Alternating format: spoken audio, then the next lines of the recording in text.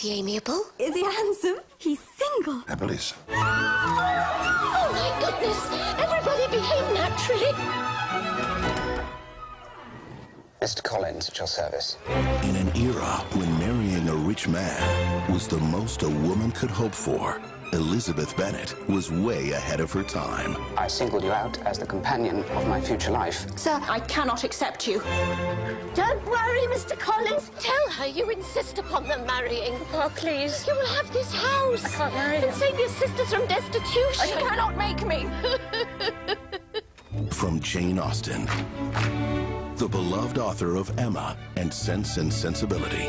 That is Mr. Darcy. He looks miserable, poor soul. Miserable he may be, but poor he most certainly is not. Do you dance, Mr. Darcy? Not if I can help it. What on earth have you done to poor Mr. Darcy? I have no idea. I do not have the talent of conversing easily with people I have never met before. Perhaps you should practice. May I have the next dance, Miss Elizabeth? It would be most inconvenient since I've sworn to loathe him for all eternity. You may.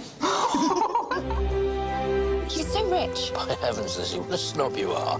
This fall, Focus Features presents the story of a modern woman Mr. Darcy is engaged to my daughter. Do you think this union can be prevented by a young woman of inferior birth? who discovered the one person she cannot stand is the one man she may not be able to resist.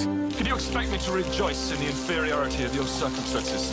From the first moment I met you, your arrogance made me realize that you were the last man in the world I could ever marry. Do you not think him a handsome man? Yes, I dare say he is. From the producers of Bridget Jones's Diary and Love Actually. He's been a fool, but then so have I. We are all fools in love. Keira Knightley, Matthew McFadden, Brenda Blethyn, Donald Sutherland, and Judi Dench. You have bewitched me, body and soul. I thought you didn't like him. So did I. So did we all. Pride and Prejudice.